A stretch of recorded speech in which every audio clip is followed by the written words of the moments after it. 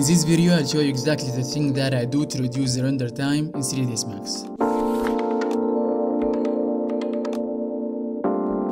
It's been a while since I uploaded a new video because I was working on this one. The 7 methods that I use, and you can use it as well to speed up your render time and your workflow. So if it is your first time here, consider subscribing and turn on the bell notifications to get notified when I upload a new video.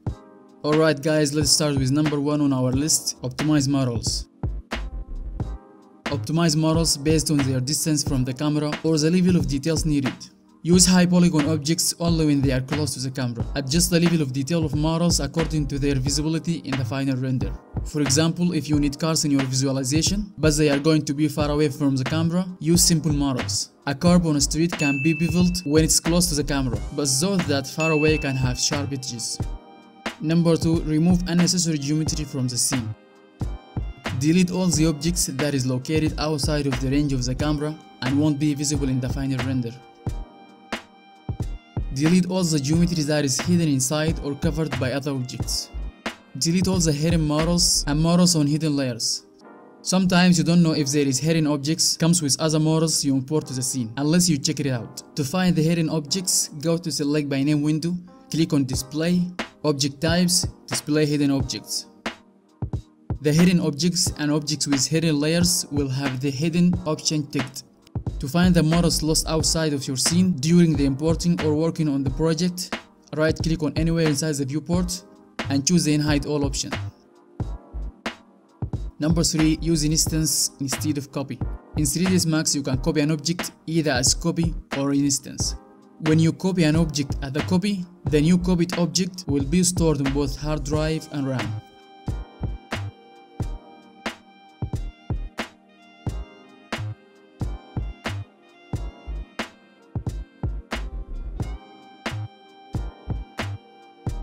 However, if you create an instance, 3dsmax will just store the information that a copy of an object is present in another place in the scene, but keeping only the data of a single object in memory and in the scene file. With an instance choice, you can put a huge number of copied objects into the scene, and they will use practically the same amount of RAM and file size as a single object. Number 4. Use pre-rendered planes instead of models. When you want to create an environment for your scene outside of your camera view, but you need it to reflect or cast shadows on the scene, instead of using models, use planes with pre-rendered textures. If you don't know how to make a pre-rendered planes using opacity map, check out a link to a video explains how to do it in the description box.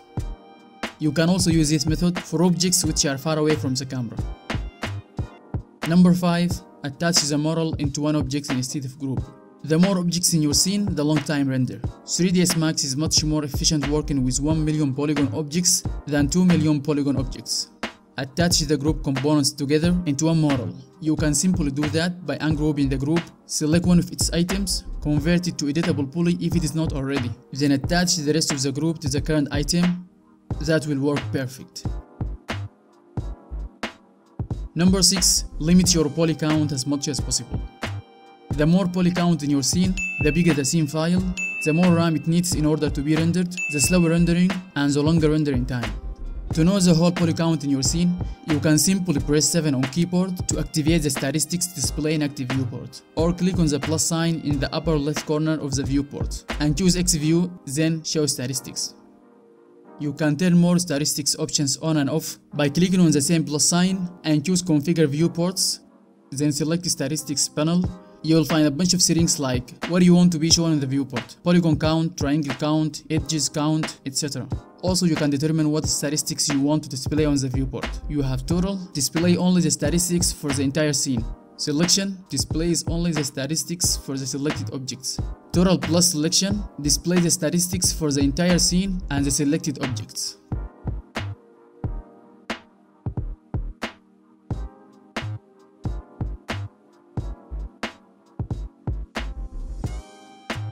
Number 7.